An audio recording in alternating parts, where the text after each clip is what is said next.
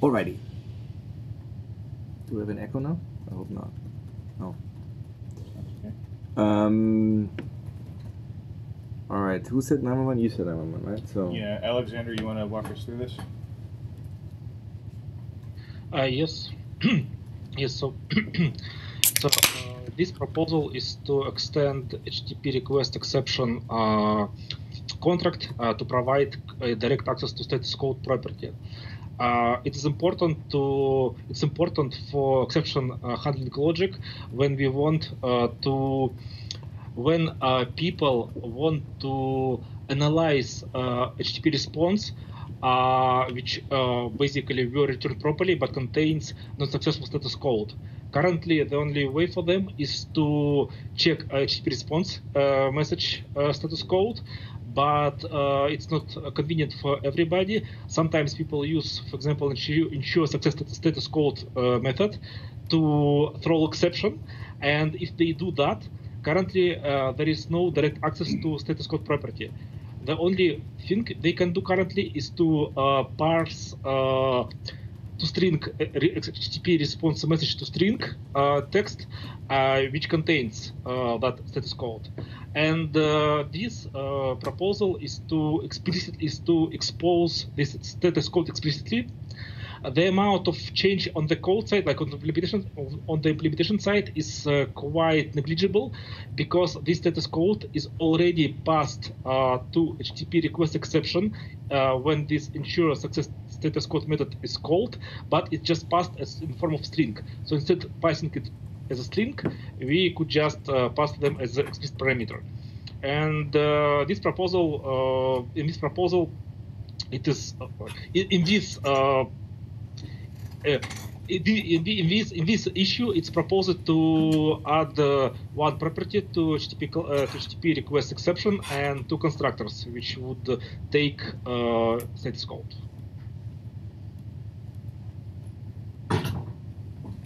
And the property seems quite reasonable. Yeah.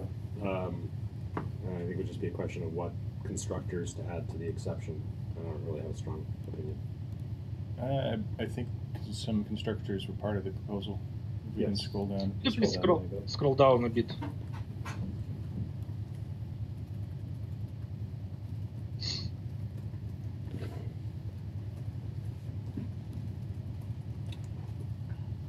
Who creates HTTP request exceptions other than us?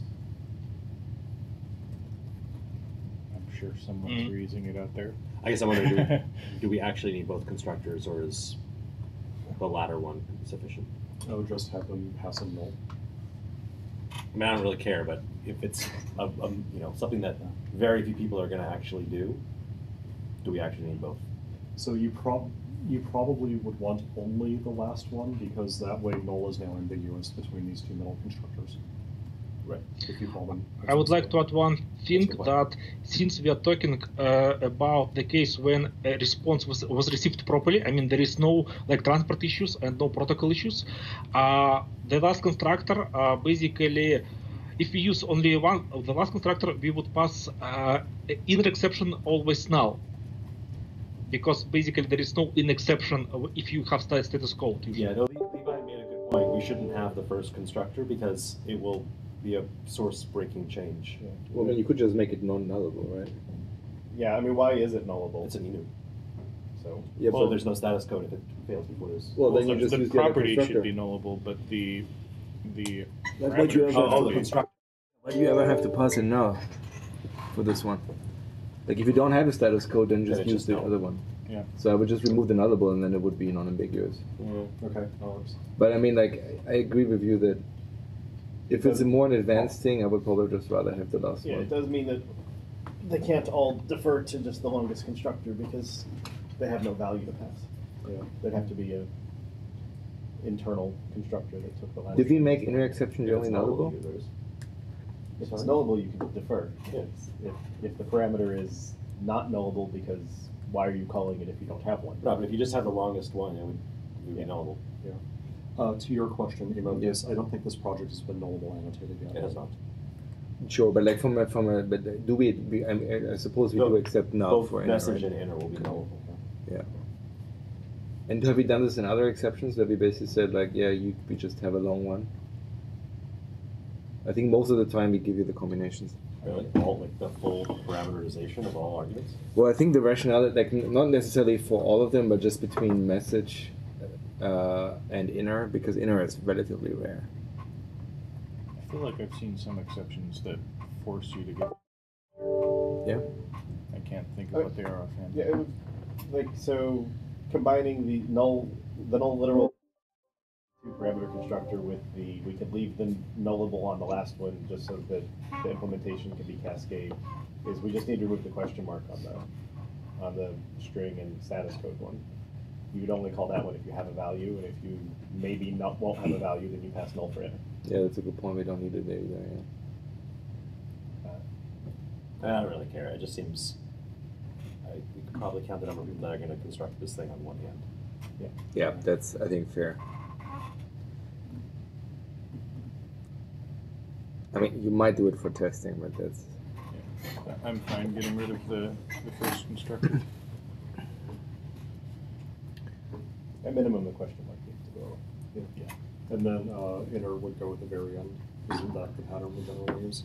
I don't think so. The pattern we use is you don't insert parameters and overloads. Yeah, but I didn't know if exceptions were The exceptions. Ha ha ha. Clever. One question. Outs and cancellation token are the only. Okay. One question I have is like, if we have a status code, should we set the error code property? On the exception? Probably not, because the error code really has to do with the exception itself, like the exception class, and the status code is just information contained within the exception. That's not how we use it though.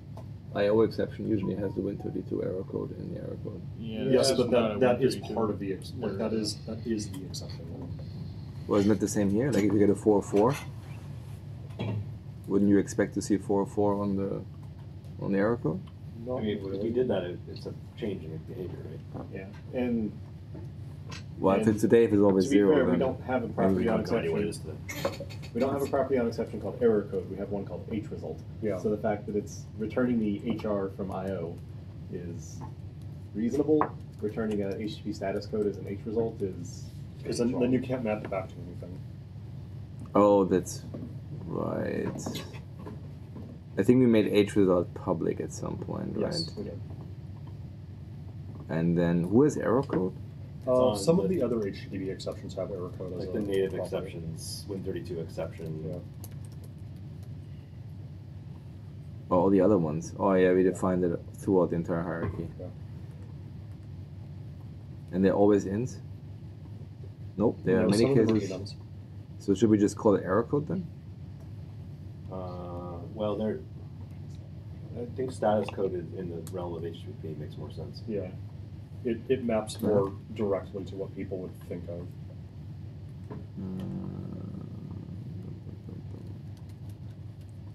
Because they also might not be error codes. It's also called status code on the actual response message. Yeah.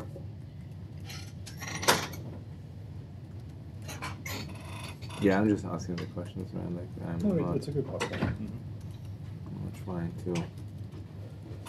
So okay, so we said we want to add the property. We said we will remove the middle constructor, right?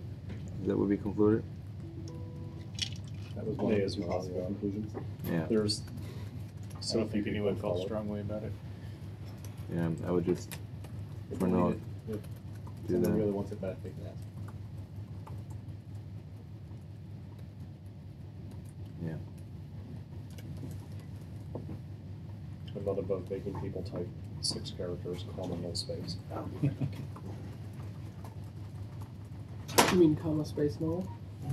All right. So then That's this is a very long thread. All right. Oh, great. My pop-up is directly under my modal dialog, which does not help. All right. Let's do this.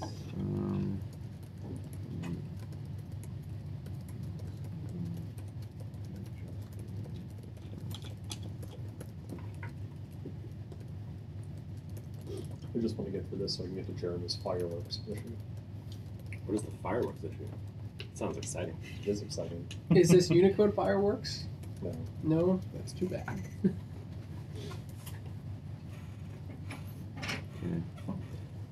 Let me post this and then we can.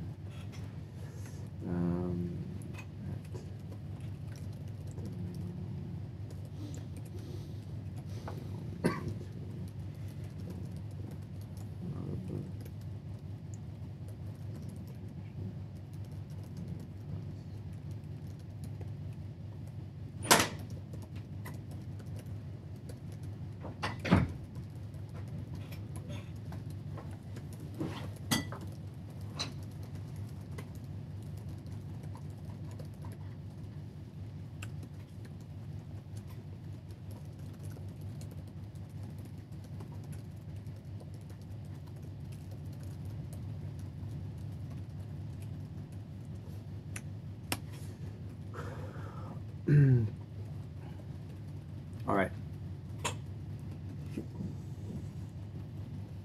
So I posted. Huge discussion. It is quite a huge discussion. Alright, so that makes me a little nervous. Was there anything in that discussion that we need to factor in, or is it all? No. The top level comment was kind of a summary of the discussion and the decisions we made around it. The last comment is basically what's now in the description. So, We want that last status code property to be nullable, right? It is. yes. No, it's not. The property's nullable, you mean the Oh, parameter? The parameter. I think we decided no, because you just don't call that overload if you don't have anything to Yeah. pass in. We decided yes for the longest one, so that all of the constructors could just defer to the longest one. Okay. We Okay, decided fair no enough. for the middle one, which we then removed, so that null wasn't ambiguous. Okay. Hey, look at that! I have no idea what I was talking about, and it's right. Welcome to my world. All right. So then let's close this guy here. Cool.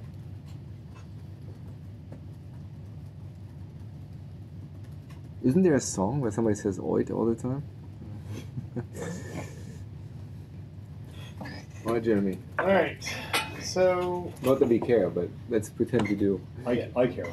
So since the days of antiquity, like I think Framework 1.0, Vintage, as we we've call it. had System Security Cryptography OID, which is it's just a tuple of two strings, but the two properties each are get set and annoyingly also modify each other. Because it's a mutable value, anywhere that we return it in Crypto API, we always return a copy. So calling things that look like simple properties are allocating, and calling things that look like simple properties that are complicated structures are complicatedly allocating. And based on casual evidence and, less casual evidence of like looking at what APIs of .NET says the number of calls to the setters on these are, it looks like almost no one ever actually wants to set them. Most people probably don't even know they're settable. And so the proposal is to make them not be settable in the future. And because someone could be doing it via object initializers right now, the proposal, instead of making the set always throw, is essentially you get to set things and then it's done. Once they have a value, you can't change it. So that would let object initializers still work. It means we don't have to return defensive copies, but we no longer support, you've created the OID and then you start mutating values and expect that to make sense. Does anyone is this a real risk of a breaking change in the wild? I don't think that anybody would really be broken by it, but it is we are taking a success path and making it acceptable. Sure, no, I So- get that. I just trying so to this understand is- the broad impact. Yeah, so we're having the discussion. No, I don't, based on looking and the extremely low usage, once I figured out the syntax of asking about the setter directly on APIs of .NET,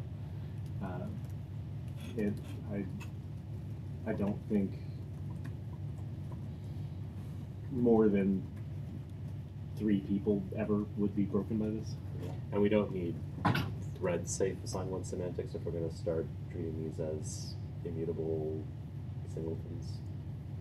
If you're talking about a typical factory pattern where someone returns a singleton, only one person ever initializes it in the first place, normally within like a lazy or something like that. So I wouldn't think that we would need any type of manual interlocked in here.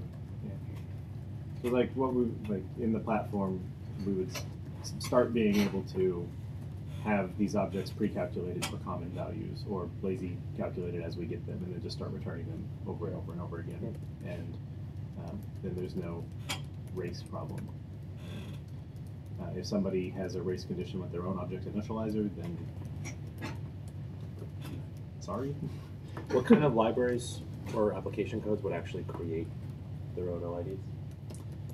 The only time anybody ever really creates one is when they're using like X509 chain, saying that they want to make sure that the certificate's good for like TLS server authentication, because that API takes an OID collection. And then if they're doing creating elliptic curve keys from OID-based curve parameters. And there's no typical pattern where they might, initialize it to one thing and then have an if block and then override it to do something else. Not that I've ever seen, and not that the API usage that we've captured suggests.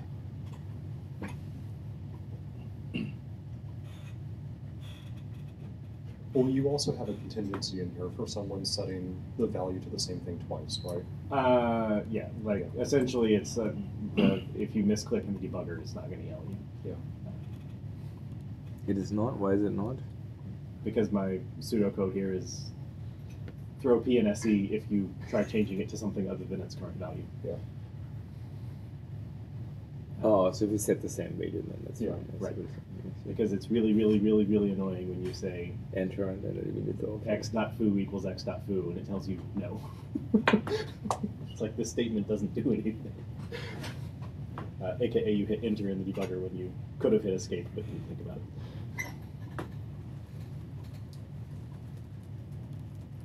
Yeah, so I don't really expect a break, but certainly this never would have flown with in-place update and framework. But side by side for core, it's time to see if maybe we can improve our internals and remove all these defensive copies. Can we make the set method obsolete? So people only ever use a constructor. I mean, if we're gonna start throwing when they actually use it now, other than the first time. That, I don't know, that could make it difficult to port existing code that uses an object initializer syntax. I mean, we could always do like a code fixer or something. And of course, hey Emo, have we decided whether or not we're allowed to put obsolete on things? I have. The question is just how we make sure that we don't break the rule of the serializer. But like, no, I think we will probably land in a spot where we can. It's just another question of like, are we just accepting the serializer behavior or are we changing the serializer, right? But like, I don't find it actionable to say, oh, we can never put an obsolete attribute on property because somebody might have serialized that. Like, Well, that we wouldn't put it on the property, we would put it on the set. Which I actually don't know what that's going to do to excellent serializer. That one, my question would be more like, is C# handling this the way you expect to? Would it just give you the error on the setting but not on the reading? I mean, the compiler should only give it when you call set. You said should. I'm saying if that's the behavior, then I would agree with that. Yes. Of course, if you use the serializer, it'll still see a call to the set, and so if that warning's propagating through. Or sorry, if you use SGen, that would still pop up. Yeah, I mean the SGen scenario I don't care for because realistically the serializer should just ignore the obsolete warning. Well, and in this case, like SGen and XML serializer will still work because we're allowing the properties to be set once. Yes. Yeah. I mean, in your case, would you even obsolete it if you could? Probably not, because you still want object connection initializers to work, right? Yeah, it's still fine. So I think the best we probably I don't could think do it- is write a custom analyzer that will detect repeated assignments and say, well, this will not fly. Mhm. Don't do that. Wasn't your grand plan to remove the setters entirely at some point, or is that just not feasible? I mean, I would love to, but that's a binary breaking change on roll forward, and I know that roll forward isn't our P0 scenario, but it's still. I don't think that that break is worth it. Okay. I'm fine with the object initializer. Okay. Works for me. Yeah, the only thing that'll be slightly weird on it is right now we have a bunch of places in the platform that we pass. Null is the friendly name in the constructor, which means lazy compute it in the getter, which means we need to now not do that because we need to not let somebody write to the friendly name setter before we lazily computed its value, but It's just that's logic. internals and test now. Yeah. I have faith in your coding ability.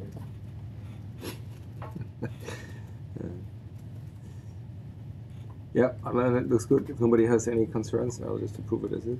Break it. Well, we will find out, right? Now some poor schmuck's gonna have to write break and change docs, so Oh. Who would that be, Jeremy? Would you know? You said you were going to get back to writing docs. say who has two thumbs and now has to write a break and change document.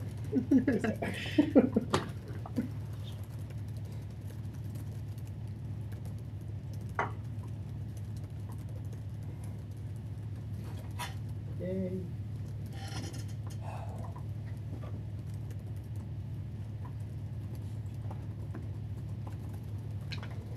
So Kevin Jones approves it. Good. That that makes anybody happy. Is he on the call or on YouTube? He's on YouTube. Chat. So he's on the call, except we can't hear what he's saying. We can read what he's saying. He chimed in on the issue already. He said Yeah. yay. Although I think I can visualize what he's saying. Although, how do you say visualize when you're imagining a sound? That's still in my visualization, right? Audioization, is that a Some thing? people can do it. Yeah, just Right. like kinesthesia? Synesthesia. Yeah, synesthesia, yeah. And then you can visualize it. All right, so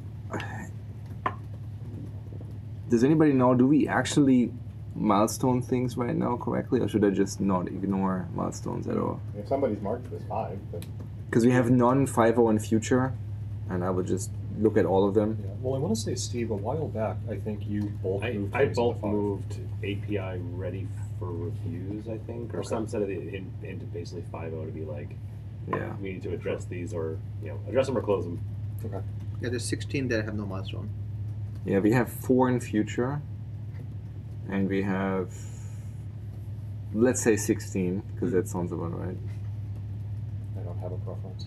All right, then let's just go oldest to newest. Let's skip the ones that I always had our meeting for, which unfortunately there's a lot of them apparently. You keep putting them off, Emo. I know, it's horrible. oh, here I'll give you a one that's actionable now because we've already approved enough things. 31201.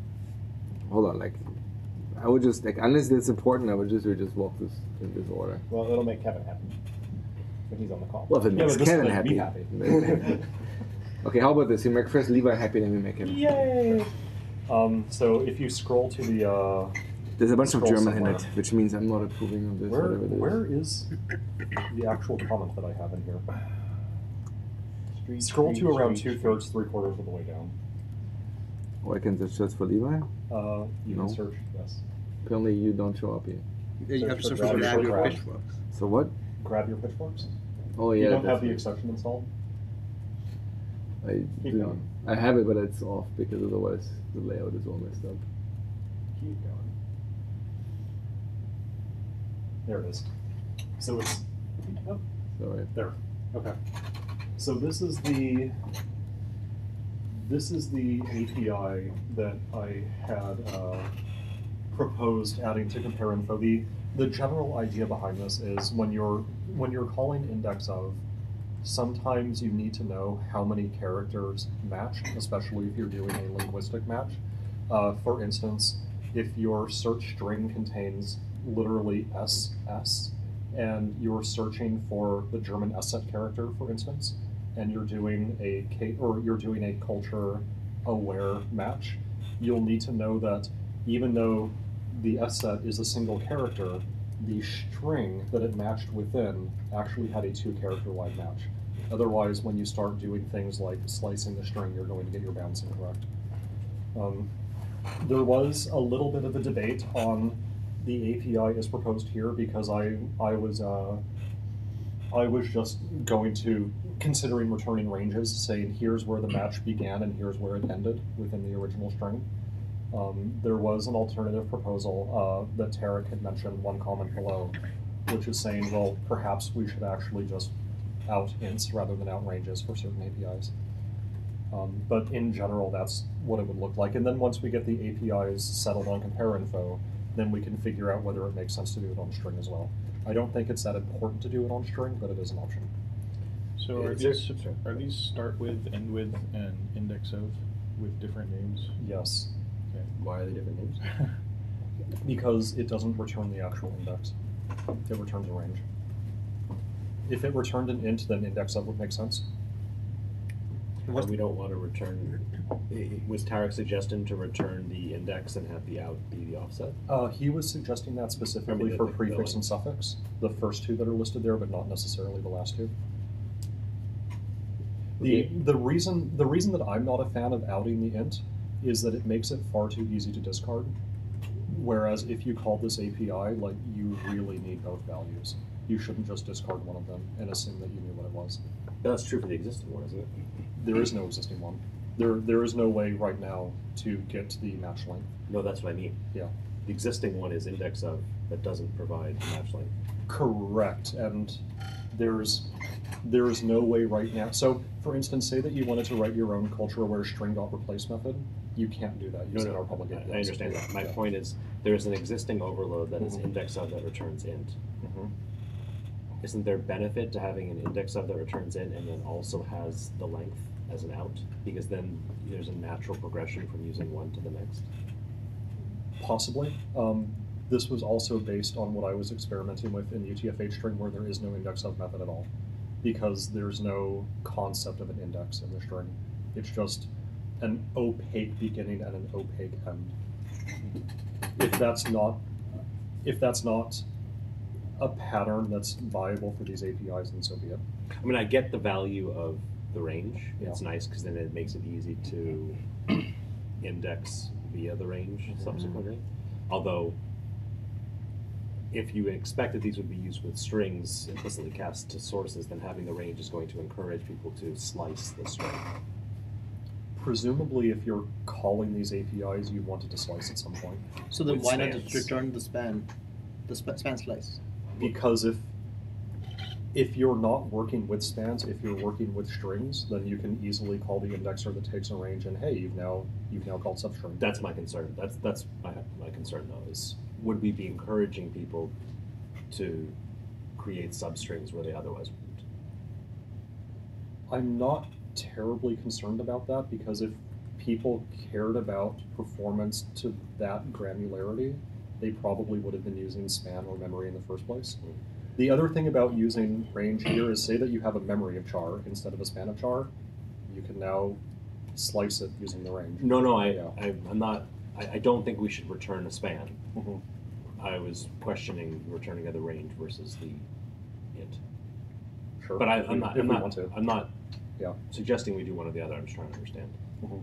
the ramifications. I feel It's like also weird returning that an they- int is just better anchored with our current APIs. It is. Is prefix and is suffix are a bit of a strange case, because right now those methods return bool, and what would they out for the int? Would they out one int? Would they out two ints? Why not just one? Why do you need two? Because something might be a prefix but not actually occur at the beginning of the string. There are weird edge cases where that can happen. So say this one more time. That didn't sound like. How is that a prefix? Yeah. That's If everything code. before it is throwaway. If you have, basically, if you say ignore white space, for instance, then you could have a bunch of white space, and then the actual thing that you're looking for is prefix would return true, but what you're looking for didn't actually match at index 0 in the string. It matched at index after the white space. That's the same as what starts with today. Yes, Why wouldn't But the there's no starts length with, just right? include that there is. There's prefix of stuff? Well, that's what Tarek had suggested. The including that means that we have to add a lot of logic onto what NLS and ICU do today, and I didn't want to have us have opinions on top of what our underlying layers did. What is the logic there then? The logic that they implement right now is we'll tell you exactly where what you searched for actually began, Right. and we will skip over 0-weight things while we're looking for those. Right, but wouldn't the logic just be add the index? We could internally say, sure, it really began at index 0 and you had this whole thing matched. I'm not necessarily comfortable doing that because we're now manipulating the result that we got back from our underlying We're already libraries. doing that though. Not here.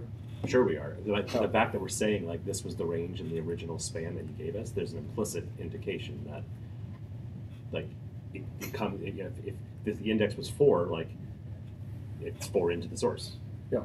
That's what our underlying libraries are telling us today. Right. How is it how are we manipulating things by saying it's 4 into the source? Like I'm not understanding. I guess I don't understand the question you just asked. What is the manipulation that you're concerned about? The manipulation we're concerned about is right now, today, we call into Windows or ICU and it says, I found a match for your thing. Yep. Your match started at index 3. Yep. It ended at index 7. Yeah. For But instance. the API we're calling isn't called prefix. Is prefix, is that not what we're talking about? No. The API, the NLS API we're calling isn't called its prefix. No, but we pass in a flag that says, please only return a value to us if it is a prefix match, otherwise return error. And it returns to us a tuple, which is starts at 3, ends at 7, oh, and by the way, it's a prefix match. What we do is we take that last one, turn it into a bool, and pop it back out to the caller. We don't do any other manipulation of the return values.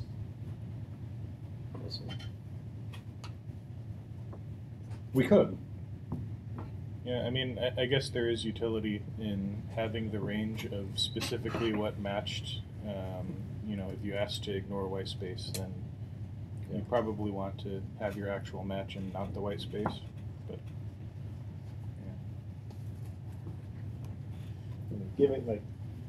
giving the specific match, it's easy to write yourself what was the outer or what was the and include the leading white space. yeah, If you do the other one, you have to do a second call of now that you've sliced down to the part that you care about. Now ask index of, and let it tell you where the white space ended. So you'd be like giving the Which, by the way, we provide no API for that today. sure. You just call try find with the same thing you called starts with or is prefix on. Sure. Using the match link that we told you.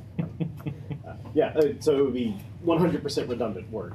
So if we're going to be giving more information, giving the most useful information seems the most useful. So think of it like this. Say that you're implementing a text highlighter inside your IDE, and you tell it ignore quotes. Like, you don't want the highlight to also match the quotes that you're ignoring. You want it to match only what's within the quotes. Okay. So if we return to you a range that includes the quotes, you could potentially be highlighting the wrong thing within your IDE. But we're not passing in something here that says ignore white space. Compare options has flags on it that say things like ignore quotes, ignore other things while you're doing the search, ignore dashes. So if you say if my string was quote Steve end quote, Yeah. and I said, is this a prefix match for Steve? Ignore quotes. Yes. It will return yes. It will return yes. Well, that's weird. But you explicitly said ignore quotes at the call site. And that's what starts with is currently doing. Yeah. No, That's you at that point you explicitly at the call site passed in compare options, ignore punctuation. no, I get it. It's a weird definition of starts with a prefix. Yes. Yeah. The reason for it is because when you're doing things like searching for people's last names in a database, for instance, you often want to ignore punctuation because maybe your last name is hyphenated, and you want kind of a fuzzy match. So there are scenarios for it. They're not common though. What is considered punctuation? Dash, a few other things that I forget offhand. Is there Dash like is a big one. is there like a char category for it? Or- I don't think so. I see. I think the thing that I find just the strangest about this is just it's minor, but that we're introducing 4 new names for concepts that already exist. So Yeah. those These are two at the APIs. top are not new names. Those two at the top are overloads of existing APIs. Of string APIs. Yeah. Is prefix and is suffix are existing APIs. On compare info. Yes. Okay. There is a Unicode category for punctuation. There is, but I don't know if that's what gets ignored when you say ignore punctuation. Okay. It's strange. So question about overloads. We have another API that was approved. I think you linked to it. That has compare options as an optional parameter. So it has source, prefix, options as optional parameter. And now we're adding this where its options is non-optional and we have out. Do you want to change either of those so that they overload nicer, or is it just fine the way they are? Sorry, say that again. So you're saying like we should default options? So I Yeah. don't want to have an overload. I don't want. Sorry, are you suggesting having only the overload that outs the length, or not? So default options. If you default options, then you can merge the two APIs. How do you default options with an out? Yeah, after? I guess you Well, can. you Yeah. move it to The- after the out. Yeah. Yeah. Flip it. The other thing is we don't want to force people to take the out if they're just going to discard it, because we actually do end up doing more work under the covers in order to get that result for Right, but you already have the existing source, prefix, and options API. Yeah. Not for spans. Correct. There's a PR out for them now where they're introduced, but they're not currently checked in. Oh, we have a PR for the span. Like For the spanified compare info Yeah, it's APIs. this thing.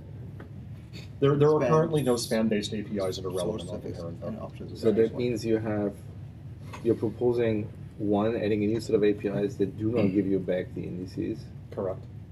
Then you propose to have one that gives you back this as a range, which if we care, we probably also want for strings, because otherwise you allow an implicit conversion, which we probably don't want.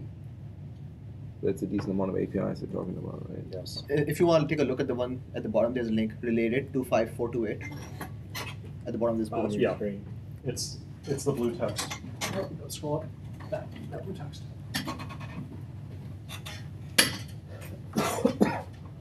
So those were already approved. Mhm. I actually need to bring this back for review because I wanted more overloads than this. So these are the ones. Look at the its suffix is prefix. Yeah. These are literally just straight up span overloads Of existing string existing ones. string-based APIs. Except I don't think string has options as optional. It has 2 overloads. It has Correct. to overload. It doesn't have options. Optional by overload. Yeah. Yeah. Yeah. Everything you see here already has a string equivalent. Right, but in the new one, you could still have, you could out the range and have compare options be defaulted. Yes, you would have to use named parameters to call it if you Why- wanted the default. No, you wouldn't. You'd have an out. Yeah, I think. That's going to be like you have thing, and an out. That is not a match to any existing overloads. And then if you say, comma, also I have more parameters. Okay. Then Why would, in what situation? we're adding the other one with defaulted parameters. The string one Yeah. has previously had the overload that didn't take the. It just seems to me like options. this is a way, like, let's say you have is prefix with source and like I want to call is prefix with source and prefix. Yeah. This overload lets me do that, plus it allows me to pass the compare options. And then adding the overload that takes a range as well allows me to do source prefix options, and source prefix options range. Sure. I'm just like Aslan asked, why are you doing it as default in the other proposal and not in this one? Yeah, And I'm he saying said it. we couldn't, Oh, yeah. and Well, I said no, we could. But I'm saying Sure, the you can- answer is, you can flip it. I'm saying the answer is if you want all 3 things, you want to be able to pass source prefix, you want to be able to pass source prefix options, and you want to be able to pass source prefix options out match. Yeah. You can do that with only 2 methods by having options be default on one and not on the other. Yes. You- Okay. So if you care yes. if you care about getting back the actual range, you're probably doing the equivalent of string dot replace, or you're probably in a highlighting scenario like I mentioned earlier, at which point you're probably passing in explicit compare options. It's fair. I see. Addressing the it can't be done. Yep, but yep. It could be done. So after all the explanation, I think the one thing that still stands out to me is that we shouldn't introduce the name try-find. Sure. So let's call it index of, last index of, return an int, out the length. I'd even be fine if we call it index of and we return a bool. I mean, the out argument is still a range that includes an index. That's weird to me. I would agree with That's that. weird to me too. Right. Then we should return the Yeah, int. Return int, out int. Just taking the existing thing and also outing match length. So is prefix, is suffix, would they return bool and out two integers in? Because that matches the It doesn't. current. Do we Oh. honestly really think that's good? Because then the program model between these methods is substantially different. Do we really want that? We could also follow Tarek's suggestion and just say we only out the length for is prefix and is suffix. And if you were looking for where the text actually matched, sorry, we don't expose an API for it.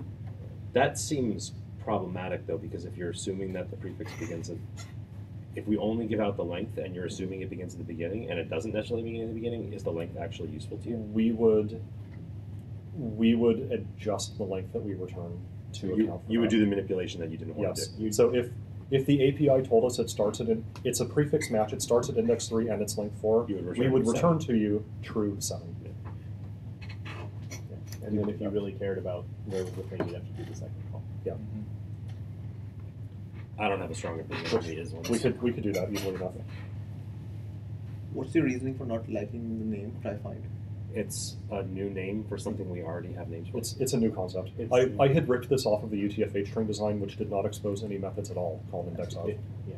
This is a logical overload of the existing method index of, but with Yeah. a different name. Because the fact that we have range rather than two Yeah. events or Which Because is this why was trying to get you to think of things not in terms of raw indices, but in terms of slices. So if you call try find, you can, with that information, slice everything before it, slice the occurrence itself, or slice everything after it, without at any point ever needing to know what an index was. That was the use case for it. Okay, can we now summarize where we are? Because honestly, I lost track. So are we now saying that we want these overloads is the way they are, or are we saying we don't? Because what I'm hearing is like kind of a mixture. So I think for is prefix, it seems like we are all generally in agreement that the name is right, outing a range is fine. The only thing I heard was compare options, whether it should be optional or not. No, so I think I don't think there's a large scenario for it to be optional. To be I think we honest. move beyond that. I think the only question is so for is prefix and is Yeah. suffix, are they as written, or is it returning an int and an out int, or is it returning a bool and an out int? That's the open question for those. I think for the last two, it was decided that they are index of, last index of, returning an int with an out int. I don't think that the is's should return anything other than a bool. I Because the agree. answer to is bool. Then the question is it out range or out int? We should probably unify them and say out int for all of them then. I would say outrange. For all of them? No, so index of we're overloading. Yeah. It's the existing overload tells you where it found it. Yep. We're also adding this is how long it was. Okay. So we're overloading the existing thing where you have the constraints of the method that already exists. For the is prefix, where we previously only had a boolean, now we're also giving you two pieces of information. Right. This is where the text portion of the match started, discarding any ignore things, and this is where it ended because range tells you where it ended, not how long it is. Yeah. And so that seems to be the everything you want to do, or everything you could want to do, you can do with that information. And if we out match length, then now in half of the scenarios we can think of, you're just calling the index of immediately again. To find out that the only thing that was before it was white space. So I think that the range one makes sense. I would do that rather than two out ints, and I would do that rather than out just the length. So leave the first two the same. The last two become public int index of, public int index of last, and then out int match length. Yes, last last index of. index of, not index of last. Yes, sorry, you're right. I really can't visualize that. So I think the first two are good as is. Okay. Uh, Sure, works for me. Anyone disagree with the first two as is? It's prefix and a suffix. Outing the range. I'm okay with that. The only thing is I want a string-based version of that Why? because that's what we have always done. I think this use case is advanced enough where I don't know if many people would actually use that API if you were to add it. It's not about the people, it's about the language they're using. Because it relies on an implicit conversion from string to span. You can call at.span. Sure. I guess that's fair. I mean, unless Cobalt.net simply understands it doesn't have the mod rec for span and then says you can't ever have that as a local. Yeah. So you couldn't call it span. Don't care. Yeah, I think the number of people who are going to be calling this who absolutely need to pass in string and don't have the ability to use something like span, I think are zero. And it would be easy enough for us to add the string overload in the future. Oh, yeah. if- Yeah. Really, like it's just the if we add string options outmatch and it just calls span for you, like Yeah. it's It's true. Do we have Why not just examples of other APIs that we've added some Yes. sort of almost every string? single one of them. Yeah, but this is, I mean, Yeah, 'cause, like, what percentage of BB.net apps directly doesn't use support. methods on compare info? I mean, we're Very already few. talking about what the Very 1% few. case. Very, Yeah. very Then few. how many of those directly call is span, is Yeah. suffix today? I mean, if we introduce the methods on string, obviously they would take string as inputs. Well, they would. I mean, guess this would statically already we be a take a string. string as an input. Yeah, For this would instance, already they be a would take string, this. so target would also be a string. I mean, I'm expecting, like, how many people in the world are going to call these new methods? Probably It's- 20%. UI-based Yeah. applications will probably call these, but I'm talking about things like text editors, web Well, browsers. yeah, but that's a very specialized case. Yeah. But currently they have no workaround. That's the thing. Oh, I'm not saying we shouldn't add it. I'm saying, like, the span ones Yeah, seem sufficient. yeah. And those particular types of applications probably don't want to be creating substrings absolutely everywhere. Yeah. Alright, so then the first two, we're okay with them as is. Okay, now the last two. Change bool to int. Yep. Change try find to index of, and try find last to last index of. Mhm. And change outrange match. Hold on. No, index of. I can only type so much.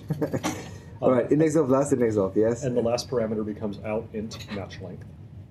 Out and match length. Is match the term we've used in other cases for similar? It's what we use internally. Match length pointer. Yeah. Yeah. I'm more interested in other APIs where we return. I mean, there are very few APIs where we return a range as an out, but if we have any, or if we have places where we return, out a length, or Sure. So maybe like array segment or something. yeah, Like I don't, others. maybe match is fine. I mean, Well, I think length is the key word here, so whether if you say match length, it just makes it slightly more clear. Yeah. But I mean, regex runner has a protected method called match length. Yeah. Yeah, I think match link's a good one. yeah, So another thing is that we could just return the tuple offset length. But no, Well, you couldn't, because then you wouldn't have a. it would have to be a different method name. if you can return a tuple, you might as well return a range, right? Yeah. Especially if it's exactly the tuple range will return. Then it would have to be nullable. Okay. Especially when you make it nullable, I would not return a tuple. I mean, Okay. Sounds good. like once you need a parser to read the return type. Do we have guidance on when we can use range and when we shouldn't? So I kind of Yes. linked up there at the top because the floodgates are open and now I'm very happy. I noticed from last week. Yeah. So essentially, it's if you were going to take in a span and return a span, and then go, crap, now I need to take in a read-only span and a writable span and a read-only memory and a writable memory. The answer is you should have instead returned range. Yeah. And then now we don't need to define 4 of every method. Just have the read and span one. So yeah, take out read-only span, return the range. Because now, like Jeremy said, you can span or you can slice arrays, strings, memory spans, and anything that we introduce in the future, you can slice. Yeah. Which is nice. Is there any drawback? Maybe in terms of like performance or otherwise? Slicing a range. We could fix that at the chip level if we had The color, like it's the color has the the slight looking at their code of like, why are you making me say thing sub go find where this was? Why didn't you just? And it's like, well, because otherwise we needed 4 of them because we need to. Yeah. I see. So it's like there is a good reason that you have to write one more expression. It does look a little wonky when like the Floodgates API was we return a struct that has 3 ranges on it, and then it was like that's I gave you an input and now I have to take that input and then access the right range and it's like so it looks a little weird, but it solves so many problems. Awesome. Also made something not need to be a ref struct. Which solves so many problems.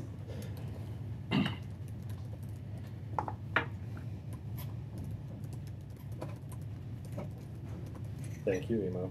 And so for the last 2, now that they are overloads of index of, do we want the string overloads that out the match length, or are we going to make those people go down to Frost-Char as well? There are many, many, many different overloads of index of and last index of because there are overloads that take offset, length, some combination of the two, and they have very odd behavior. So I don't want to add those overloads. Okay. Which means I don't want to add the string overloads in general. I'm merely asking the question.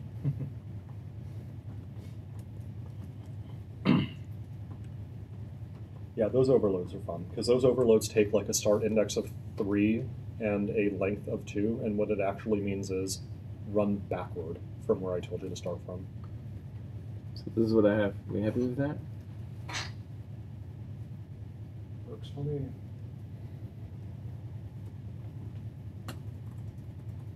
Looks good. Double checking the. Yep, looks like I'll use what we call it. Yeah. I just picked that something. All right. It's not inventing new names, it's inventing new paradigms. Paradigms. What was the one that makes Kevin happy? This one? No. No, that's the one we just did. Oh. Well, Kevin's going to be very happy then. If you do it again.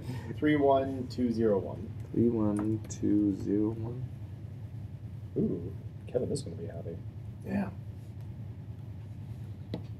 This is where my eyes glaze over. Yep. Okay. There goes the remaining hour. Right. Not really. It's crypto, so no one cares.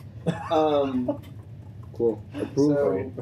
So in 3.0 we added a bunch of import methods on asymmetric algorithm types to read from common file formats, but we required them all to be in their binary representation instead of their text representation, partially because the text representation is complicated, but we simplified what we're going to accept with another proposal for 5.0 of adding the PIM encoding reader, aka the thing that's returning a struct with 3 ranges in it. And so then now with that, we can make a common implementation. So like the RSA class can understand these are the 3 file formats that I can read and then deal with that. So this lets people import things from a text file, which is what they are 99% likely to have on a Linux system. So, is that a file path then, or is that a string? It is the text that you have already read out of the file. Okay. And then we can also add the string versions that just, or on asymmetric algorithm, we can add the string versions that just call in. So I don't think we did that previously with the password and password bytes because they were complicated. What do the virtual methods do by default? Throw. Should we just, so silly question, why wouldn't we just declare these as individual methods on each subclass type? Because if you had just an asymmetric algorithm, if you have it like the PKCS8, there's no reason that importing at that level wouldn't work. Okay.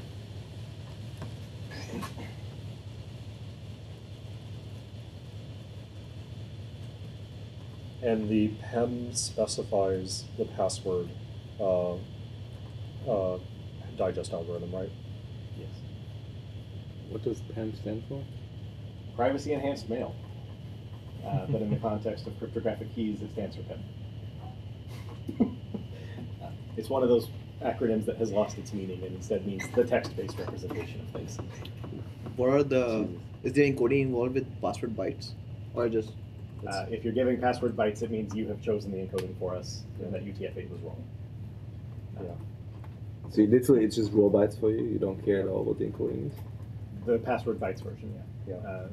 It's the same thing that we have on the existing import from encrypted PKCSA. A lot of the old crypto standards just used octets for everything, such as password, and they never really defined how human text passwords were supposed to be turned into octets. So it's up to the application to figure out how to do that. And then once you have that binary data, then you pass it in here. But it was like 1992, so the answer was it's ASCII. Yeah. So Of course. everybody understood what they meant, and then later they're like, well, obviously what they meant was UTF-8 because that makes the passwords keep working. To be honest, I liked ASCII. ASCII's great. It was a great world. There's no S set. We can't do Klingon, but that seems acceptable. But yeah, so this is just merging a 3.0 feature with a 5.0 feature into a better 5.0 feature. What was the 3.0 feature? Import PKCSA private key. Yes, okay. And the 5.0 feature was PIM encoding that only understands the restricted subset, so we don't have to deal with the annoyance of attributes. And you didn't have a need to like out the number of things that you read from the PEM, right? I guess it doesn't really matter. Because You you expect find this it- to be a standalone PEM. Right. It's you find it in the middle of the payload. Yep. We'll read it from the middle of the payload because that's what OpenSSL will do. So what I'm hearing is the API looks good as proposed. Yeah, looks fine. Yeah. I mean, it's public virtual, but so is everything else on that class. Instead of saying public override. Instead of public deferring to a core, there's no input to validate, so the core doesn't really help anyway. So Sorry. these are just setting the keys. Oh, and then on the yes, it's loading the content from the file and setting the key. That presumably, actually, I don't know if we want the string overloads or not. Well, for virtuals it seems bad, right? Well, the string overloads wouldn't be pushed. Fair enough. Yeah. I mean, as you rightfully observe, if we make an argument earlier that 3% usage is not high enough to warrant an overload, I have no idea what percentage this would be, but 3% sounds about right, so. 3% sounds generous for this. Yeah. Does the file indicate which algorithm it's intended for? Does it make sense to have this be like a static that returns in asymmetric algorithm? So the answer would be yes, except in .NET Framework 3.5, they made ECDSA and ECDiffy-Hellman be different types, and they are the exact same structure of key. So all that we know is it is an elliptic curve cryptography key, and we couldn't tell you which one to do, so we can't make a helper that takes a file and produces a generic key. Does this need to be a try method then? It's a throwing method. So you would just try catch? Well, you've already loaded it. Like you've said, this is an RSA, and you're importing. And if we didn't find a key in it that's we don't find a key in the file, then we'll throw. How would you know that it's RSA without cracking open the PEM and looking at it yourself? How would you know if you called import from subject public key info that it was or wasn't RSA? Fair. Caller problem. Well, that goes back to the factory thing that Claire mentioned. Yeah, no, like it's an existing Yeah. it's an existing problem. This is making things Just don't easier if people have the PIM and want the current methods. It doesn't solve the problem of them understanding. This is why, like, just burn down the crypto stack and redo it. See, the problem is we have done this. No, we didn't. Not with the crypto stack. Yes, Windows did that. The WinRT APIs are slightly better, but it's still the same kind of thing, so I'm not sure this would do much. Yeah, but we didn't do it. Yeah. Oh, excuse me, that's how they... The trouble is we've already taken all the best names for everything. We have, Yeah. and we need to come up with use system cryptography instead of system security cryptography. Yes, Why? because We needed a different word. So yeah, because when I type in AES dot auto suggest now suggests the intrinsics. Good All job, right. boss. So Tim is also on the call. Tim wanted us to look at this one, and since Jeremy apparently already pushed it to read it ready for review, you can probably talk us through it. Yeah, so we've also gotten this request internally. It's there are protocols where, while downloading large files, they'll tell you like this is the SHA-256 of the file when you've downloaded 1 meg. This is the SHA-256 when you've downloaded 2 meg, instead of giving you the differential hash of the second meg. Our current API, when you ask for the result, it's thrown away all of the state because that's actually how the algorithm works. And so that means that if you're trying to do the roll and continue hash algorithm, you need to already open like 6 of them in parallel and keep feeding the data into all of them and then shrinking it as you go. People find that annoying, unsurprisingly. So this is has a new method which, given an existing incremental hash object, it will clone the internal state. So on effectively, that's now you've built another one that you've loaded all of the same data into because it hasn't finalized the result yet.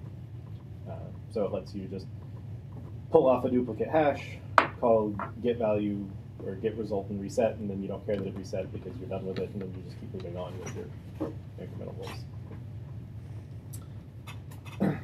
So that's the theory of duplicate hash, and then additionally or alternatively, there's try get current hash / get current hash, which just does that for you, so you don't have to put the answer in a using. The duplicate is good if you want to fork, like these files are the same for the first meg, and then they're different after that, and I know that, and just trust me. And try get current hash for the rolling hash is actually just more of what you want. So that's get hash without reset and also without tainting it with the length of the current value. So incremental hash already exists, I suppose, right? Yes. Yeah, because it was like, how do you construct one? And Right. Confused. Yeah, so this is adding the duplicate / give me the current value without resetting on the existing type. I think both are fine. Like effectively, try get current hash is going to be written in terms of duplicate, but we can hide that under the covers for you, and we can probably even do better, we can do better and not create the intermediate disposable values. The original proposal just had try get current and get current hash. Basically, it just said give me the moment in time answer, and then let me keep working with this instance. I had suggested as a more generalized solution being able to actually fork the entire instance so that you can now have separate operations running on each. It is a more generalized solution, but I can't think of any scenarios that would warrant a more generalized solution. The scenarios that I'm familiar with all only ever require a moment in time answer, and then you keep going. Sorry, you lost me. What's the difference between? So a moment in time answer, as Jeremy said, is if I were to ask you for the answer right this very second, Right. Please tell me what it would be, but allow me to keep working with this object after you tell me what the answer would have been right now. Okay. Right? Whereas a fork is literally a fork. 2 completely independent instances now that you can manipulate separately where neither affects the other. I see what you're saying. So basically, if your problem is you have to produce, hashes along the way, Yes. then the point in time is good enough. Mm-hmm. Versus duplicate hash will also allow you can append different data and whatever. Yes. Right? And so my comment in this issue was it is a more generalized solution to have a fork, but I'm having trouble thinking of a scenario where it's needed. So basically what you're saying is that the API that we have here is good enough, but we could remove duplicate hash. Right. So So all known scenarios. Yeah. try get current hash solves all the current needs anyone has asked for. Right. Duplicate hash lets you more easily compute the hashes of the real timeline and alternate timeline in Back to the Yes. Future.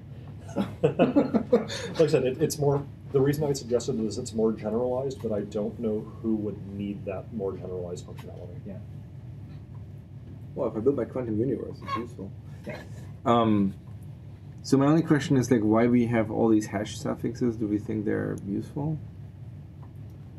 So the current method that exists on it is get hash and reset, and I try see. get hash and reset. So this is the current is to indicate that it's not resetting its point in time, it's not corrupting, and then duplicate hash we could call clone. There is a verb for that, but it's also generally. Can we make it iClonable? Yes, that's what becomes a dirty word. Yeah, I was about to say I wouldn't. I mean, iClonable is bad. I don't think clone is bad. Like as long as you like. Right. I think clone returning object is bad. Don't do that. But like, Duplicate. That's what returning. Yeah, duplicate hash, I believe, is what the Win32 method is named. Yeah. well, in that case, it's perfect. Or decrypt duplicate hash. Because it's a handle, and you duplicate a handle. Yes. Yeah, for Um, EX in there. But yeah, so I mean, we could call it clone. We could delete the top one until there's a stronger need for it. I mean, based on what Levi just said, I would probably start with that. Okay. But I would probably call it clone, yeah, because that people I think know what that would mean. Wait, so you would do the full generalized solution? That's what No, you- I would say I would remove the first Okay. method for now. But if we were to do it, I would probably call it.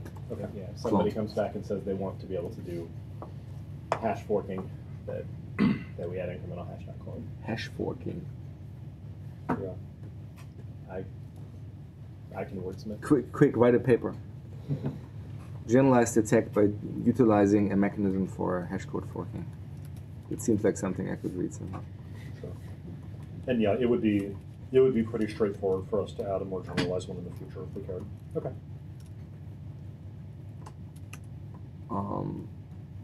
So is there any contention on those last two methods as proposed? They seem pretty straightforward.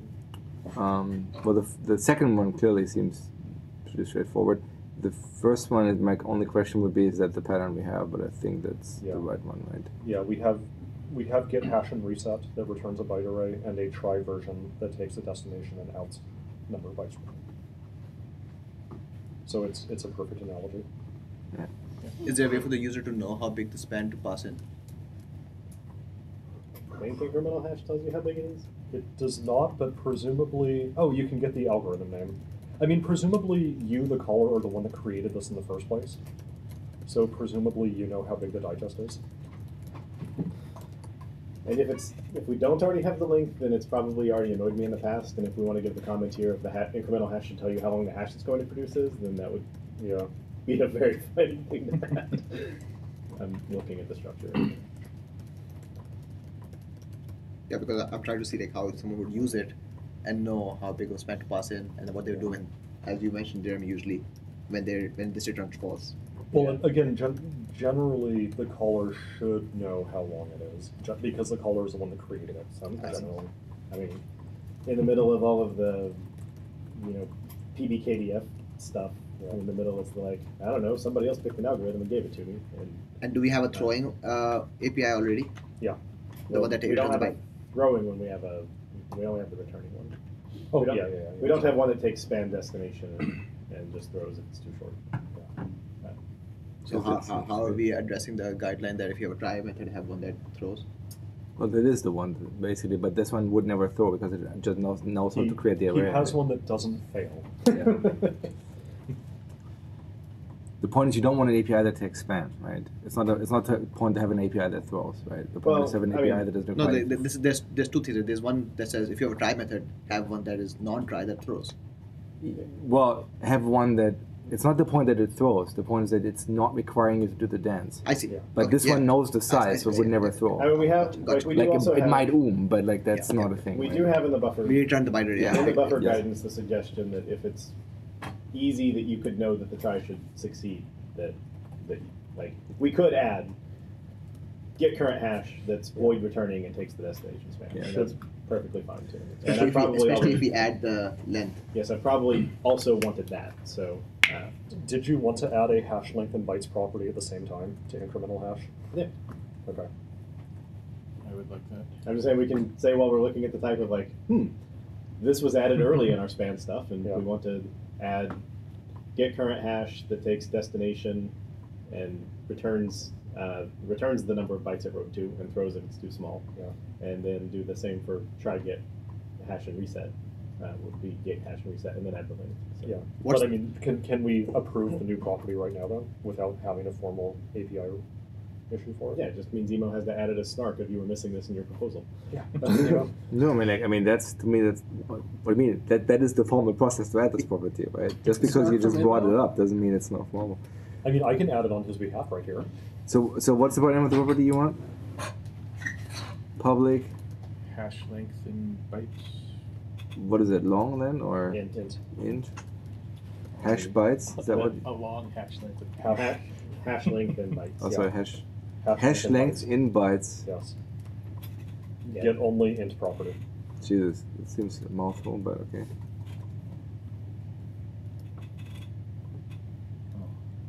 A lot of What's the crypto API is that returns specified in binary bits, code? so Are we usually using in bytes as a The get hash and reset. Yeah, I think it's an important differentiator here because you don't know if it's bits, like SHA-256 Yeah, is I'm bits. not saying we shouldn't have bytes. I'm just saying the verbiage in bytes is that the way we do it because normally I think we just say bytes. If without having in bytes, every single person who uses this API is going to have to go to MSDN Well, I think and it's read the documentation saying, do I have to divide by 8? Is your suggestion that it's just hash length bytes? Yes. 'Cause that sounds like a buffer. Yeah. Well, I'm just asking like how we normally do it. Like I don't have a strong. I just said in bytes seems something I've never heard before. Well, I'd look on APIs of .NET, but it's not loading. I tried to load once, so now I'm not closing it. Shade. Yeah. So I'm just looking at it because it loads on my machine. So clearly the problem is you. We Look have- at all In those bytes is- APIs that are called that in have bytes, an in yeah. bytes suffix. Most of it are not in Size in system bytes. though, right? So actually none of them are in system. System web caching. Yep. Okay, that's one Yeah. out of I think 40. the reason it sounds funny is because it's not just length in bytes, it's hash length in bytes, but that's an important differentiator here. well, on hash algorithm we just have hash size. And the problem with that is it in bits or bytes? Exactly. Yeah. And yeah, I so have maybe to look it up. so every time. hash size in bytes maybe. That saves like 2 characters. Well, it's the are we using the same terms across Okay. length versus size? Sure, hash size. So hash size in bytes then, okay? Okay. So what was the rationale for this one? Of telling you what the length is. So that you don't can have to construct the other one without going like 500 times? Yeah, so Yeah. you don't have to do guess and check with with the try. And I think the thing that I've done in places where I've been annoyed that I didn't have this property myself is call the array returning one once and then just pass that back into try get on reset. What's the usual size range for hash size in bytes? The biggest one that we have is SHA-2 512, which is whatever 512 divided by 8 is. 32? I see. So No, 64. And will we always know hash size in bytes? Is Yes. it always deterministic? You've told us what the algorithm is. Yes. In that case, why do we even have the try get? Just have the one that takes span of byte. And out. Actually, yeah, just span of byte. Oh, Well, parity and yes. for the you're in the middle of some other try write method and you've sliced and don't care to check how long your thing is and you're just like write this hash down if it fits, otherwise return false. I mean, people could also just stack out like 128 bytes into Exactly. a copy, which is 4 instructions. Okay. Yes, but nothing says that in the future we're not going to have some annoying 4096-bit hash that is way oversized. Yep. Yep. Hopefully we don't. Yeah. So Right. do you want to add the API that returns void? It should return int because there's no reason Yes. not to. Yep. So So which API returns int? Well, now the- we're adding 2 more APIs now. One more. Yeah. well, Well, two have more. to be two. Because once we add it for get current, we should add it for the get and reset. I I see. didn't pay attention for 20 seconds and now we're adding already some more API. What just happened? That'll teach you to zone What out. just happened? So public int get current hash that takes a span. So the Hold on. Okay, I already have it in the buffer. Never mind. Okay, what do you Long want? string, bool. It. Hash public, size in long. String. public int That's not an API. Keyword. copy the try one, Yes? move the out to the return and get rid of the word try. I see now what you're saying. And then we also want one for the existing try method. So then we would have a span writing, int returning, get hash and reset. Have you seen the PR on Linux saying, "I'm removing a duplicate word for long, turning long to long"? Oh no. What? To some- in documentation. They're like, Oh, no. I'm here to help. First PR, removing a duplicate word, long into long. Oh, no. To be fair, long is strange. Yeah, I think it was a joke, but nonetheless, or just ignorance. My favorite one is still the first PR to MS Build when somebody nuked all of MS Build Check and added and make. And it was funny. Sorry, so there's an incremental hash type here, which has. So the existing one you want to have is the get hash and reset one, or which one? Yeah. Yeah. So remove the out int and make it return int. Yeah, so that's the That's same normal. one. Yeah. Especially because the values that they're writing are so small, And now it throws an exception. indeed, and it can remove a bunch of boilerplate code that I have of if try get hash or if the try fails or doesn't return the right length, and now I'll just change it to if it doesn't return the right length. But it'll at least. I'm that's curious to the know what the design. second API that you guys were talking about. You said there are two APIs. Oh, it's Get current and Yeah. get and reset. yeah. I see. Get and reset has a side effect. Get current does not. That's the only difference between While the we're at it, we should also add overloads for.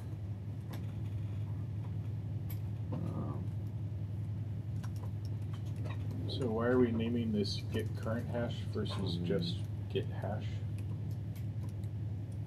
What do you believe the state is if you call get hash? I mean, there's get hash and reset. Yeah. I mean, in fairness, I would agree with you. Like, if you have these two, like, it seems clear that one of them does the reset, the other one does not. So I would probably have the right mental model for that. But I think that if you that is true if you look at the fact that there are two methods. If you just see get hash when you want to get hash and reset, you'll probably call that and think it's get hash and reset. Yeah, most people who are familiar with cryptographic algorithms would expect get hash to be a destructive operation. Because the last thing it has to do is write, this is the total number of bytes that I gave you. And Fair enough, it but why do you destroys the think hash. get current hash would not have that? To me, current does not imply it's non-destructive. Because at minimum, you now have to think about what does a current hash mean, and now you'll maybe look at the docs because this is a confusing problem. So, Okay, why don't you just call it then get foo? I mean, like, if that's the goal. we can. I think Polycheck will flag it then. So you're just Well, we worried that could people get won't rid of see get the current reset hash and overload. just have a fork routine. Which is what solved. That It was solves naming. That was Levi's solution to the naming problem. Was What well, are you doing? And the existing. Yeah. I have to say though, given that IntelliSystem does a good job grouping things, I would probably not have current. I think that would be easier, but I don't care. It's not my API. yeah, like I just because we already have the compute hash and stuff on other types. I think that which are all destructive. I think having a get hash that is not destructive is too confusing in the domain.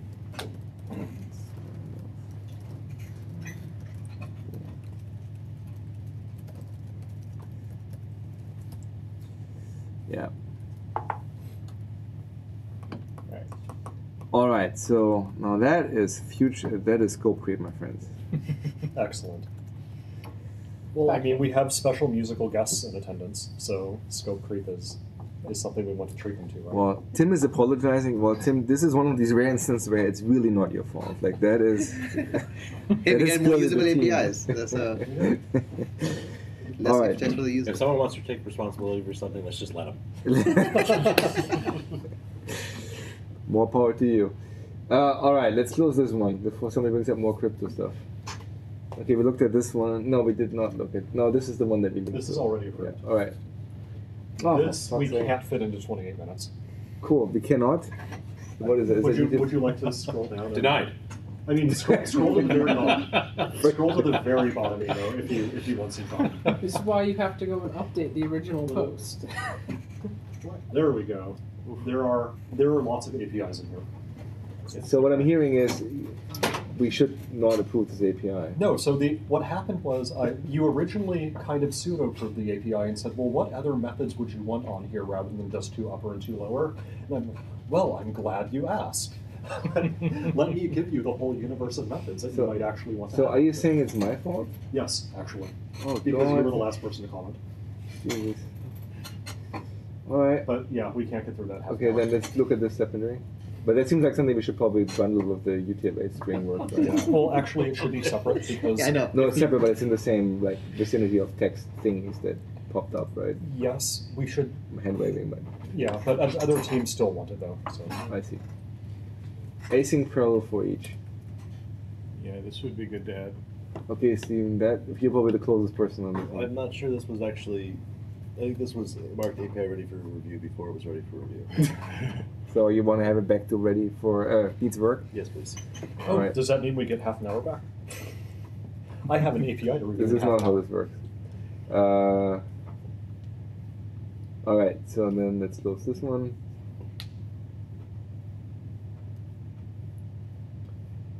Grab your Pitchfork edited it. That's Oh. not forgotten by span APIs. You have to click his link at the top there. This is auto reject because someone wants an API without specifying an API. Hey, I see your name there, not mine. I was waiting for the OP to go and modify it. All right, so that does not seem unreasonable. Yeah, basically we added span APIs to a number of places. Decimal was one that where a number of scenarios weren't covered. We've had a few requests for it, so people are basically just asking, let me create a decimal from an existing set of bits. We already have ones that take array, and likewise allow us to return the underlying bits into a span. Is there any other The- API that where we have span as a constructor? Good. Yeah. Hmm. In particular, try get bits. I think based on other reviews, there needs to be an out int bytes written, or bits written. One of the two. Yeah, sorry, Asim had a comment more recently to that effect as well. Yeah. Well, we would presumably add 2 overloads, right? A try and just a get bits. So why is it an No, int? it's span. What do you mean? Sorry. You wouldn't return a span. Oh no, I'm not saying return a span. I'm saying You're one saying- that throws if the span does not have the storage required. Is it? Yeah. Is the number of bits? It's fixed. Yeah. So we could do what we did as the final The thing previous on one, the yeah, other and yeah. add the get that returns the number that it wrote and throws if you give it too small. Okay. Yeah, because it's always going to be exactly 16 bytes. Yeah, Yeah. it just makes it more convenient when it returns an int, then you can just like add it to your Yeah. offset. And you get to write code that looks less like Win32. Yeah. If it doesn't succeed, Yeah. then Offset plus equals decimal dot get bits my span. So hold on. So there's an existing one that prints an int array. Yep. And now we were saying we would have get bits returning an int. And try get Uh, bits that returns. Why would that be a static? Oh, because they want to There call it was. static. Okay. And it's called D, and then you would do just span int bits. Yeah. presumably it should be span into destination. Yeah. Yeah, I think that's fair. And then, how do people know the size?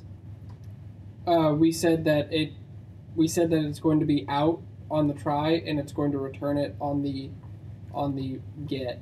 On success, it will always be 16, right? Yeah, on success it will always be 16 because decimal is exactly 16 bytes. Yeah. Oh, so people just know that it's in the docs, like that. Yeah, they know it, but we're saying we still want to return. Does size of decimal return 16? Yes. Size of decimal is legal in an unsafe or in a non-unsafe context. We'll find out. The C# spec and the runtime spec both say that they're like 16 bytes. I'm Well, pretty sure. I'm just like, Yeah. can somebody know that? Can they write size of decimal without being in an unsafe? Looks like it works. Okay. Well, this is span of int, not span of byte. So there's Yeah. still Yes. some loops that you need to go through using size of. Oh, so this, yeah. So this is 4. Yeah, 4 and- is the number it's going to write. Yeah, so it would return 4 since it returns int, which also might be confusing in the context of it being called bits Yeah. for Yeah, but that's what it's compatibility with the already other called. API. Yeah, I was about to say. I was also confused by the int, but given that everything else seems to be int array based on decimal, like that's. Yeah. I mean, Yeah. not great, but Yeah. So if you know So- for, yeah. So it would be out elements written. Values written. Values Values written. written. Yeah, that's right. Sorry. Out. Out int values written.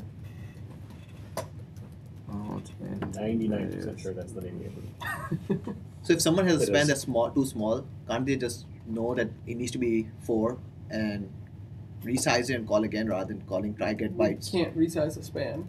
But like know that their span is too small and do whatever. Like rather than calling try get bytes and then waiting for its result and it returns false and then doing whatever they need to do that up front on the the Well, size. is too people should just allocate a span that's at least 4 ints long. Right. And if someone's not doing that, then they're either doing something silly on purpose. So then why or- would I ever call the try get method? You would call the try get method if you're let's say you're the last thing in an existing or in a more complicated try get method that Yeah. you're writing the stuff down. Yeah. A previous thing sliced you don't like calling the try get just lets you it saves you the if number of bytes remaining is less than 4, return false. You're just like return try get go call So the it, last it, one. it's really good if you're in a pipeline. Granted, I can't imagine a pipeline that would be working with span of int Right. rather than span of byte. That's a bit mind bendy. Yeah. So I mean, we could decide this one the try isn't worthwhile because it's weird, but generally it's the tries. Tries help other tries pipeline better, Okay. Yeah. Yeah, that's fine. and then the easy to call ones are easier to call. Yeah, because you don't just want to take a span of int or a span of byte and blindly convert them back and forth because now you have to deal with it. Long, it's ugly. Presumably the one that the get byte bits that takes a span would have a 10-to-1 ratio in terms of number of people who call it compared to this one. Right? Like most people will call the get bits one, not the try get. Yeah. And does the current get bytes does the current decimal constructor that takes an array throw if the array is not linked 4? Yeah, I think so. So presumably the span would as well. I don't know why you've given me 5 Correct. ints, but It, that's it not a decimal. requires a length of exactly 4. Yep. Yeah. Okay. So this type has already built in the knowledge that 4 is the right answer. Yep. Yeah. And all right. Oh, but we're using equals instead Alright. of is. Wait, We are. so can you repeat your question? When are you asking if it throws? So we're adding a decimal constructor that'll take a read-only span. Yes. Oh, yes. So is it accepting an oversized span, in which case it should report how much it consumed, which you can't really do in a constructor, because I don't think we can have outs. No. But if the existing array one is already throwing, if the length is not exactly 4, then this one will just throw if the length is not exactly 4. Yeah. Yes. Yeah. And Gwyd does something similar. Again, like if you pass a read-only span of byte into Gwyd's constructor, it will fail if the length is anything other than Yeah. 16. I think Vector does the same thing, right? You can have outs on constructors. We've just never done it. Yeah. Let's not. No, can you actually? Yes. Yes, you can. Yeah, it's just a regular method. No, but can you in C# say new foo and have an out? Yeah. It's just a method call. Why do I think Well, it's a that? very special method. Yes, but It's a method call that calls other methods even if you don't think it does. So,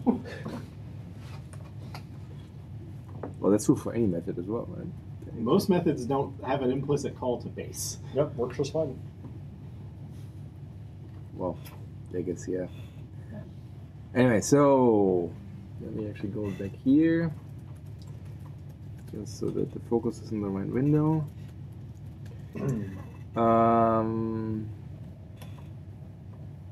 God knows what that is. Levi. Really?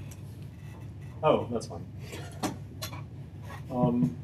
Yeah, this was a I'd like to point out we're now in the year 2019, so we're slowly making forward progress. yes. This is straightforward, I guess. This is a H tunnel and little ton H. No. Sorry, what did you N2 say? HL. Yeah, that into HL into hull. Into HL and H to NL. Why would we not just use those methods? Because they're on IP address. why? What's so the difference between this and the system buffer? There's another class in the general vicinity of this that has the read and write little Indian methods. So this will be on the same class, Okay. and those methods very specifically say given this integer, reverse the Indianness. These methods say reverse the Indianness if and only if the machine is not already in the Indianness I need it to be. So it's very similar to the IP address .intel, whatever API. So this right is now. basically a shortcut for if is little Indian reverse. Basically, yes. Yeah. And why, if you're adding these, why don't you also have 2 big Indian from big Indian? It's there too. It's listed as an open question, but yeah. So I feel like This also doesn't require you to pull in systemnet primitives into your application. So this is basically just if bit converter dot is little Indian return Yeah. value else return reverse Indianness. Exactly. Why Which don't is we? the POSIX methods host to network long and Yeah, right. network long to host. I feel like the existing network is APIs, big Indian. they're very explicit in their naming, in like you understand what a host and a network int is. Yeah. This is a little less obvious what it does. Okay. Why would you say that? Yeah. Well, because I mean, I guess that's it's- what it does, right? Like it says yeah. too little Indian. If you want to know what little Indian is, you have to look it up. But like it's well, but pretty explicit about what direction it's going for, right? Yeah. But, I think but both of these are assuming that the input is big Indian. So value should be big Indian value. So the first method is really machine to little. The second method is really little to machine. So if you're so basically on the top one, Yeah. if you are already a little Indian machine, it does It does nothing, nothing, yeah. and the same Yes. on the bottom one. Yes. Yes. I don't mind the machine one, but like it's also like this is a 12 methods already, right?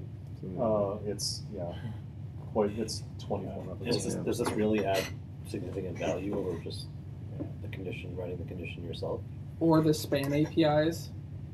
It's the only value this adds is you don't have to put all of those ifs within your code base. That's really the only value it adds because you could write it yourself. when would you Like how often do you when do would it? you have a int or uint or whatever, and know that it was network Indian and you want or local Indian, you want to convert it to the other one. If you're working with Indianness, you're probably working with bytes, which means you want the read or write methods. I would use these methods from within some of the UTF-8 code, but maybe I'm a special case consumer because I'm already doing absolutely bonker stuff in there.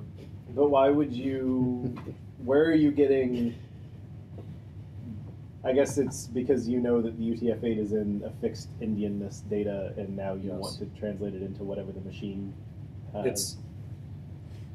It's because I And have, because you're I dropping have bits out of the certain middle? cases where I'm blindly reading 32 bits of data, and I need to convert it. It's coming as big endian because UTF-8 is always big endian. And And you wanna before I ask about perform arithmetic operations on it, I need to make sure that it's in machine endian format, so that I don't end up having endianness issues when I eventually go to write it back out to memory. Yeah. Seems like a very specialized thing for a case that's saving one line of code. Well, another Sure. example of where you might use this is if you have a memory mapped file with splittable structs in it that you're just have pointers to. Why wouldn't you call the read little endian, read big endian methods? Well, you may not be interpreting them as just byte arrays. You might have like a struct pointer into the memory mapped file. Yeah. Why wouldn't you call reverse endianness? Like So if you I have if it's a memory mapped file, presumably you agree on the Indianness on both sides. So I did Well, link no, to like there's yeah. like file formats that have a Yeah. specific endianness in the file, Fair and enough. this would be useful for Yeah. reading those. But if you're, well, I guess I'm not clear on that because if you're actually talking about a splittable struct, you're going to read the whole struct, right? Yep. Now you're going to have the struct as a local, and then your line presumably been, struct.field equals binary primitives dot too little endian struct dot field. Is that what you're imagining this would be? No, I'm thinking more like you're not like you're not copying into a struct. You have a pointer to some read-only memory. I feel in that case you're better off if you're already, especially if you're already working with pointers, creating a byte span over that pointer and just using the read and write Indian methods. Yeah. Because when you're using pointers, you're expecting to be able to address into that memory as normal. Mhm. In which case you would you would expect it to already be in the correct Indianness most of the time. Versus the other case is you're serializing or deserializing data, which includes reading file formats, in which case you have a byte array that you want to convert into structured data, in which case you'd have your serialize or deserialize method have an if is little endian, then do the reverse. So a specific example of where this is actually pretty common is with games that they just want to have all the data in a structure that they can read on disk without having to do special serialization. But they would read the stuff. structure. Yeah.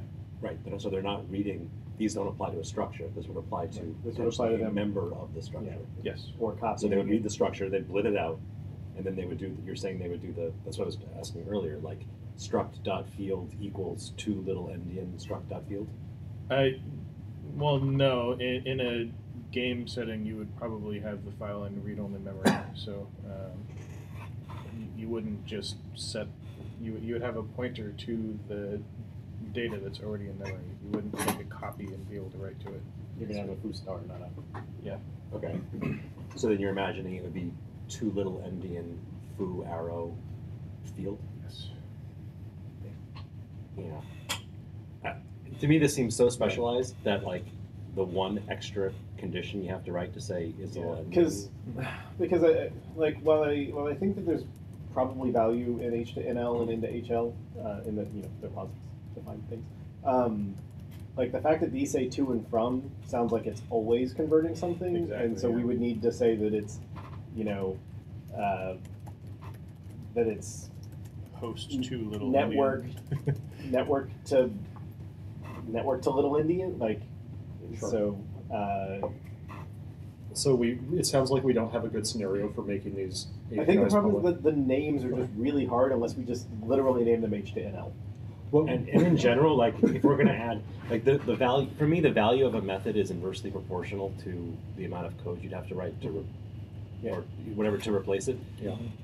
If something is going to be a one-liner, it's got to have a huge amount of value. And I imagine the JIT would end up, if you're using these methods and you're having to inline them all, then the JIT's going to have to align every branch, and it's not perfect at aligning branches right now, so it's likely to hurt Perf more than just writing that if statement. So let's reject it for now until we have a scenario where it would actually be really handy. I think the JIT would actually do well with this one, or anybody writing it themselves, because I believe it understands that the binary primitives as little endian is constant, can be dead code folded. But It does, but there's some cases where inlining or double inlining still introduces temp locals that aren't removed. No, I think like when we actually build system private corelib, I think the if just goes away entirely in the IL. Because No, when it's we a static read-only. really. Yeah, We it's a don't- static we don't read-only that's fold it? conditioned based off of whether we're building for mono or us. Okay. That seems like something that could be improved in our build Well, process. I mean, but we can't call it a const, because then you would compile against Yeah, the yeah, correlate, and you pick the Right, answer. right, which is why it's a static read-only that the JIT then aligns. Okay.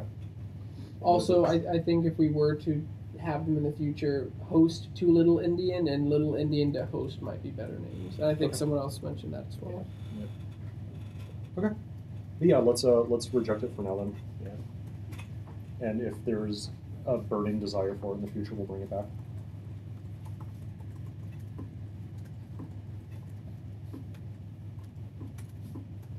Because I think what had happened, like I'm looking through the history on this, what had happened is I introduced a bunch of these internally for the UTF-8 logic, and in code review, actually it was you that mentioned like, hey, should we consider making this public?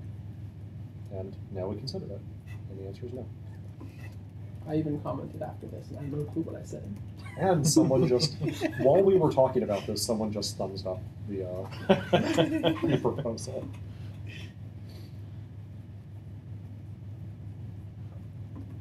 All right. So what's the conclusion? Reject. Okay. At least until we've got a more concrete Yeah. scenario. Easy. Okay. Let me. And then we need much more complicated words. Yeah. Fine by me. Oh, I just said that we should also have to and from Big Indian. Yes. Because like for Corey's scenario, we don't want host to little endian. We want network to little endian. If it's defined to be a network byte order. There was one of the things that Host is who you are. So one of the things that I'll So do be little then endian to little endian. is I'll open up a separate proposal because one of the comments that kept coming up in here is because there are so few overloads of host to network order and network to host order on IP address, some people keep calling the wrong overloads because they're passing in uint and it gets auto converted to a long, for instance. I'll open up a separate issue to say we should add the overloads there because there undoubtedly is value for that. So in that case, why not just keep these APIs and binary primitives? Because people are already used to calling them on IP address because they already have the right names and everything else. Now that in the future, if you add on both places, now you have basically duplicate. Yep, That's also potentially a breaking change to add the overloads. it's true. Because people are calling it with uint, it's getting upcasted to long. Yes. And there's going to be at least one person who meant to do that. No, that person did not mean to do that. Hooray. And if they meant to do it, then they can recompile their code. Okay. All right. Corey or Steve. Yeah. This, Should now be defaulted. yeah, I think this makes sense to me. Well, they can't be default because they're overloads to the ones that are already there, right? Doesn't matter. Can we just default the current ones? Uh, Or no, there are no current ones. The exact match that didn't need the default would still be preferred. So it's just a question of do we. There's no benefit to making these default. yeah, you can never call it with the Yeah, default. Other than if you copy and paste just the signature of that one method, it doesn't look like we ignored the guidance to have it as default. Yeah, but Yeah. Why? Yeah. the guidance is the guidance presumes you're starting from scratch. Right. So, as someone who has copy and pasted signatures and been like, okay, I can't use this one in the book because it doesn't. It only follows it via overload resolution. My only question is, Corey, didn't you have a proposal or something that was doing something in this space with other parameters as well? I had a proposal that You're doing something with specifying like the how to connect for the happy eyeballs Yeah. change. Was that these same methods? No. That wasn't connect async. Oh, it was connect async, but that one I believe was using the event args overload and not introducing new easy mode ones. I see. So why only for connect, not for receive? No, there's accept. We already have receive and send Yeah. that take cancellation token. Do This is they return Oh, value task? your value task of They do. Oh, I yeah, see. Okay. So it would make sense then for these to return value task as well? I think it's fine. Yeah. Accept makes sense. Connect, And then I can connect, see- like, I mean, I think it makes sense. It doesn't add a ton of value for it to be value task, but it also would be very rare, I think, for someone to like do anything other than await it directly. It would be, but is the operation almost always going to finish asynchronously? It's almost always going to finish. Well, it's very frequently going to finish. Well, it depends. It's usually going to be async, but we cache state behind the scenes, so this would very easily allow us to avoid an allocation. For That would be the tasks? reason to use this. Just for straight up task on task of T? Now, the only way we'd be able to avoid the allocation here is if we did some kind of pooling. Yeah, if we cache the async event args.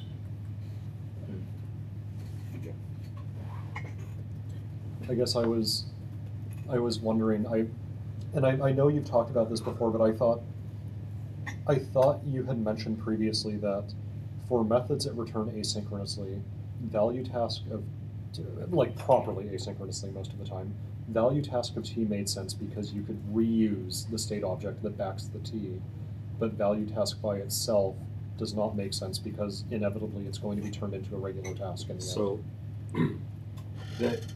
it's a little bit more complicated, Okay. unfortunately. There's the question of synchronous completion and there's the question of asynchronous completion. Right. For synchronous completion, value task of T frequently makes sense because it allows you to avoid allocating a task for something that wouldn't require it. For synchronous completion, value task has no benefit over task and just returning a task not completed. Because you could return the singleton. Because you could return the singleton. Okay. For asynchronous completion, if you do the simple thing, neither value task nor value task of T has benefit because you're going to allocate the task that backs them each time. However, we added the ability for a value task to not just wrap a T and a task of T, but also an I-value task source of T, which allows you to pool the backing store for either the value task of T or the value task. So right, the resettable task thing. yeah. Okay. So in that scenario, if you are able to pool, there may be potential benefits for the value task of T or even value task. Okay. For example, we on network stream, we have a write async method that returns value task, not value task of T. And the way it's implemented, we will always be able to return a value task that wraps the same object over and over and over. So regardless of whether it completes synchronously or not, it will be non-allocating. Mm-hmm. For this connect method, in theory, I could imagine us doing some kind of pooling based on a socket async event args under the covers, where if we had a couple socket async event args in a pool, we check one out, we use that as the backing store for this value task, Okay. and then we return it to the pool. So the fact that we might be able to take advantage of it, plus that I think the common usage would be to just await it, Sure. makes me feel like it's an okay thing to do. Okay. But it's sort of in that gray area. So we said receive async already has overloads to take installation token, but what about receive from async and receive message from async? There's a separate proposal for the UDP related ones. I see. I think we reviewed that already. Can't recall. Yeah, I think don't- Tomas opened something. So then we are okay with the one at the top, right? That's the conclusion. Yeah. And Maybe then- we should we postpone this until next time? Yeah, maybe we should do that if we want to.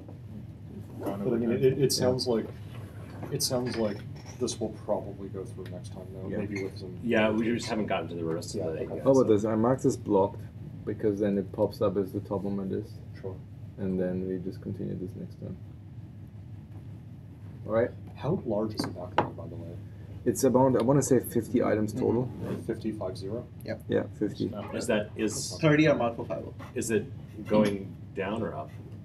It's generally going about stable.